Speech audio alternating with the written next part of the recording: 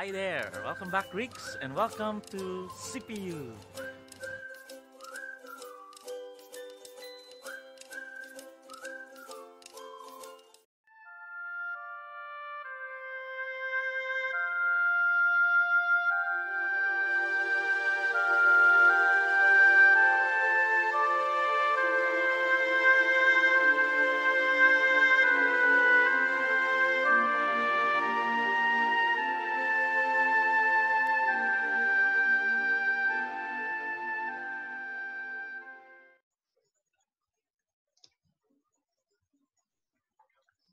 Welcome to CPU Brief History.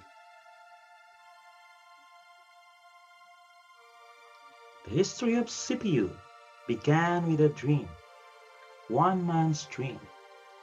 This story will tell us that dreams do come true. In 1901, Reverend Charles Briggs had a dream, and he sought to impress on Dr. T.S. Barbour that a school should be started. He dreamt that someday he will be able to establish a school. 2 years later, Dr. Joseph Robbins, as well as Dr. Peter, planned that a boys' school should be started. With the four minds, they were able to brainstorm, and they had that desire to build a school somewhere, particularly in one place. And in 1904, 11 Baptist missionaries met in Iloilo. They organized the Philippine Baptist Mission Conference, also known as the PBMC.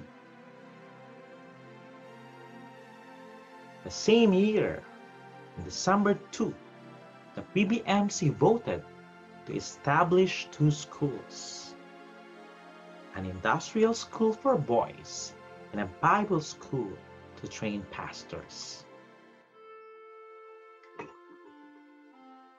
The same year, Reverend William O. Valentine was elected principal of the two schools. And on October 1, 1905, the Haro Industrial School opened under the principalship of Reverend William O. Valentine. Reverend William O. Valentine is also considered as the first president of CPU. In 1907, the enrollment increased from roughly about 20 to nearly 300 students, all of which were working students, and that is the legacy of CPU up to this day. In 1915 to 1916, the first year high school opened with 58 students enrolled, and 50 of them remained that year.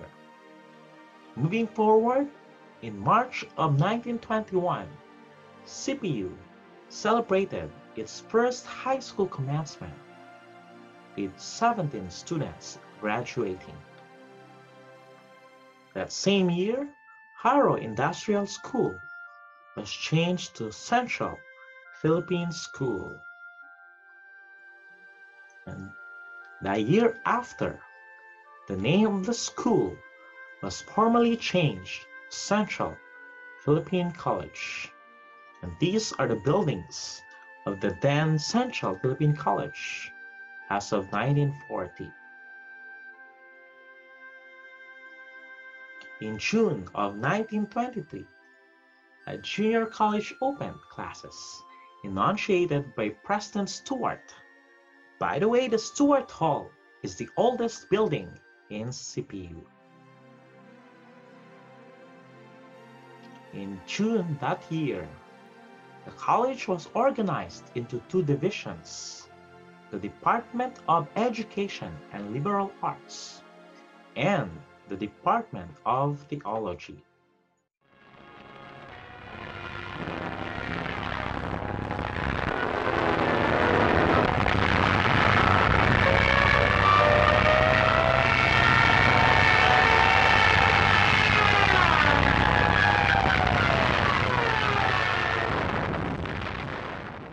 CPU enjoy its greatness, a challenge and trial happened. In 1942 to 1945, World War II happened. CPU was devastated and many buildings were destroyed. Many teachers and students as well went to the mountains for refuge. Because of the war, CPU was greatly destroyed, with its buildings and fields ravaged by the war. In response, the Northern Baptists raised about $14 million to restore its projects, as well as Central Philippine University. After the war, CPU remained strong because of the Central Spirit. Central Spirit is the spirit which unites Centralians all over the world. Despite you are different from each other with your course, with your background, or even your religion, but if you have studied at CPU, you have that central spirit in you that enables you to be connected with different alumni all over the world. And of course, with the help of God, we became strong to fight the war and rise to be great once again. And because of that, in April 1, 1953, Central Philippine College became Central Philippine University. Despite the challenges, it remained strong and even became a university. In 1953, it is located in a 24-hectare campus, which is considered the most beautiful in Iloilo. It is blessed with a huge space with luscious green fields and iconic and wonderful architectural designs. It is also suitable for learning because of its wonderful ambience and welcoming presence. And today, CPU is known to be a landmark in the heart of the city. It is also considered a tourism site for visitors to watch and enjoy and experience the beauty and the peace that CPU brings. Let's move further. In the year 1966, CPU Corporation voted Dr. Rex Trilon as its first Filipino president. 2 years later, the entire university property was turned over by the Americans, the Filipinos, knowing that Filipinos also has the ability to lead. In 1973, all the members of the Board of Trustees and administrative officials were Filipinos.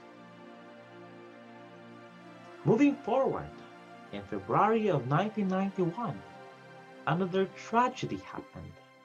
CPU was affected by a fire incident that burned down the old Rose Memorial Building.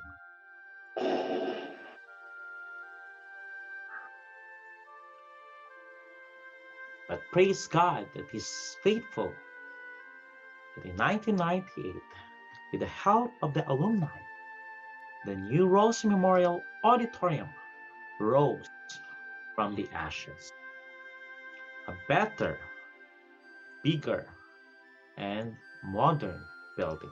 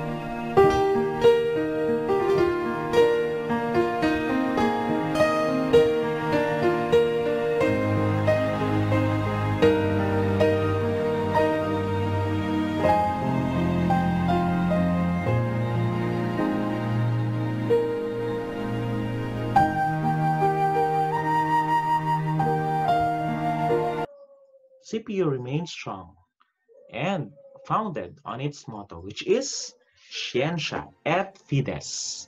Scientia means knowledge, and Fides means faith, because CPU is not only focused on the mental ability or the intelligence of the students for them to be knowledgeable of their future career, but they are also grounded with faith in God.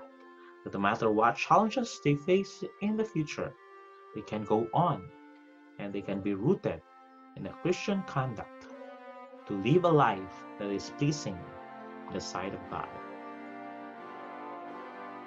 And presently, CPU is proud of its colleges and departments, namely the School of Graduate Studies, the College of Agriculture, Arts and Sciences, Business and Accountancy, Computer Studies, Education, Hospitality Management, College of Engineering, Nursing, Medicine, Theology, Law, Pharmacy, and Medical Laboratory Science.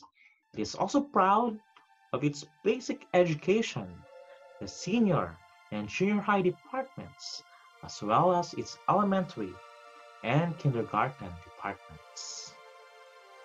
CPU is also proud to be affiliate of the following: the Convention of Philippine Baptist Churches, International Ministries, the United Board for Christian Higher Education in Asia, Association of Christian Schools, Colleges, and Universities, the Philippine Accrediting Association of Schools, Colleges, and Universities, and the Association of Theological Schools in Southeast Asia.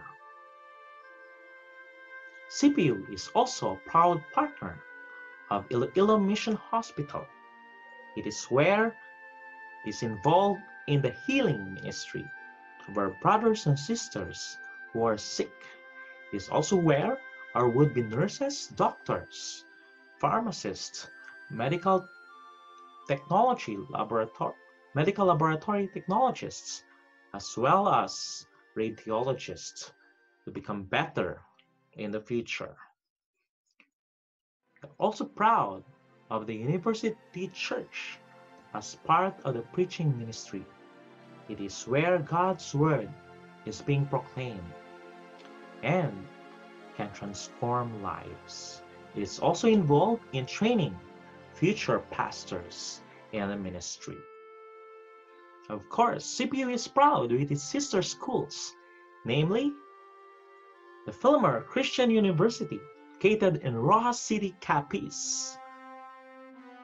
It is a year older than CPU, as well as the Silliman University, located in the heart of Dumaguete City, Negros Occidental.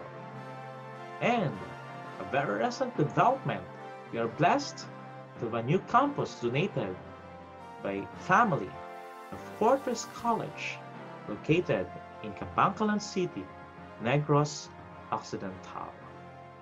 With all of this, CPU is a school to be.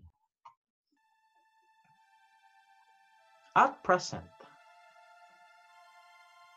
in 114 years, CPU has grown from an industrial school with only 17 pupils to a widely known university with an enrollment of over 13,000. The 24-hectare campus, which was originally chosen for its quiet and relative isolation, is now a veritable community by itself, with more than 40 buildings used for classrooms and support facilities. Last year, October 1, 2019, CPU celebrated its 114th year as a school, and this year it hopes to celebrate its 115th year of existence. So despite the challenges like the war and even the fire, and at the present, the pandemic, CPU remains strong. That's why it offers an online learning that wherever you are, in the comforts of your home, can still learn and develop your skills for the future. It is because of God's faithfulness to CPU and God's goodness to CPU.